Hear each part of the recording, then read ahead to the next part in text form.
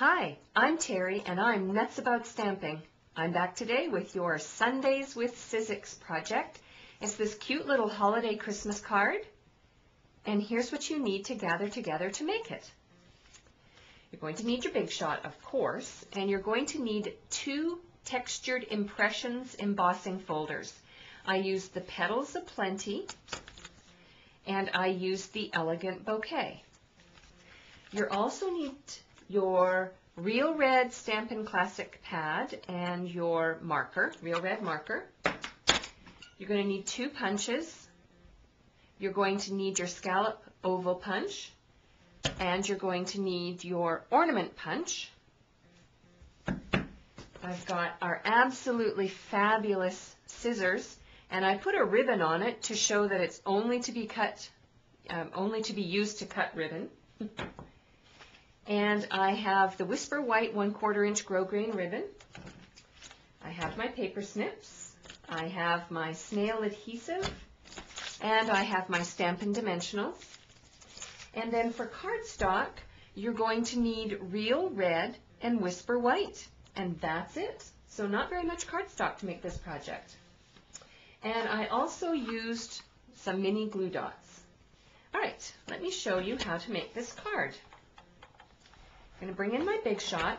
You're going to need your platform, and you're going to need your 2 standard cutting plates. I've got it open on tab 1. And then what you're going to do is take your Whisper White cardstock, put it inside the folder, and our folders used to have an arrow on it that would show which way to push it through.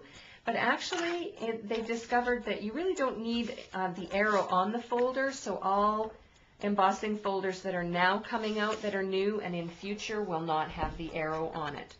So you put it in the sandwich, and then you run it through.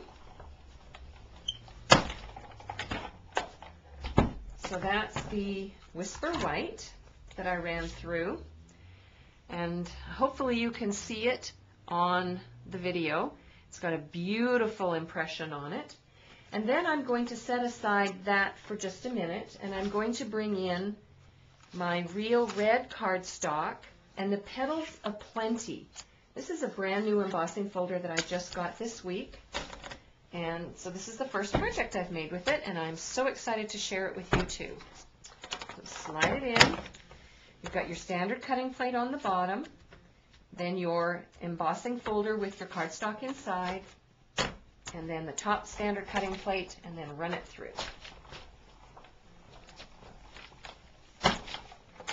And that's all you need your Big Shot for.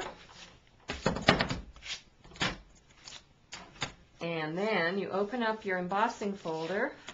There's a white cardstock in there. There. Look at that. Isn't that beautiful? I hope that you can see it on the video. It's got a wonderful impression on it. It's almost, I don't know, it almost changes the entire texture of the cardstock as well.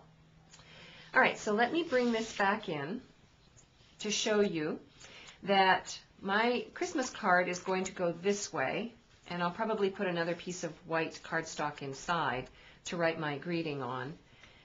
But what I did was I adhered the Whisper White layer on top, and then I took my Real Red marker and I colored in the center of the flowers to bring in the red color.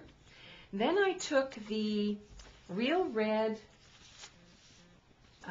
sheet that I ran through, and I took my ornament punch and I punched out the ornament shape, just like this. So you end up with an ornament.